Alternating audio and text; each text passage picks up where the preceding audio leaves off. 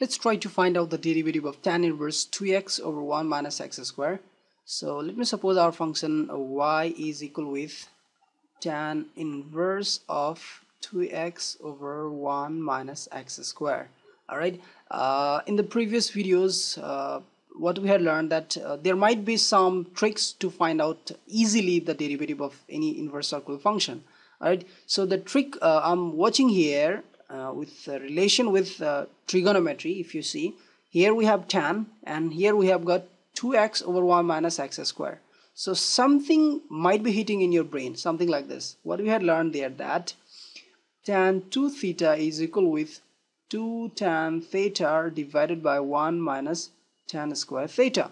Alright, so if instead of tan theta, if there was x, then it will be 2x divided by 1 minus x square. And now this thing and these things is looking completely same. So what I'm going to suppose now, see, and if I'm going to insert this, if I'm going to get this thing into this form, then I can write tan 2 theta, and in the tan inverse of tan 2 theta will result with the 2 theta, and then my y will be equal with 2 theta. That's going to be very, very smaller. So that's why what I'm going to do here, I'm going to suppose that my x is equal with tan theta. Alright, so my y will turn to now tan inverse of 2 tan theta divided by 1 minus tan squared theta.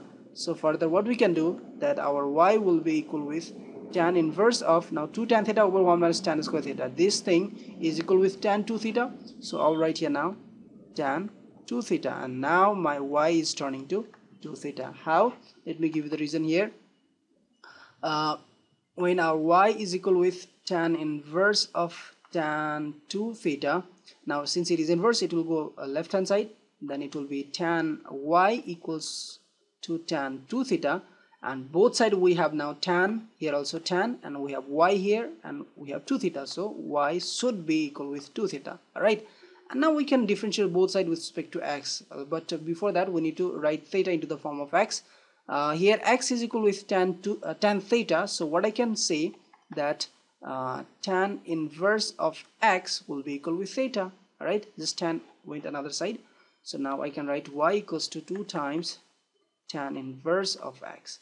Now let's differentiate both sides with respect to x, so we'll be getting dy over the dx equal with 2 times derivative of tan inverse of x with respect to x. Alright, and that is 2 times 1 over 1 plus x square, that is 2 over 1 plus x square. Alright, this is our answer. I hope you got it, how to find the derivative of any inverse circular functions. If there is any more problem or some doubt in this explanation, then please feel free to comment just below this video. I really appreciate that. I really want to hear something from your side, and please don't forget to subscribe the channel.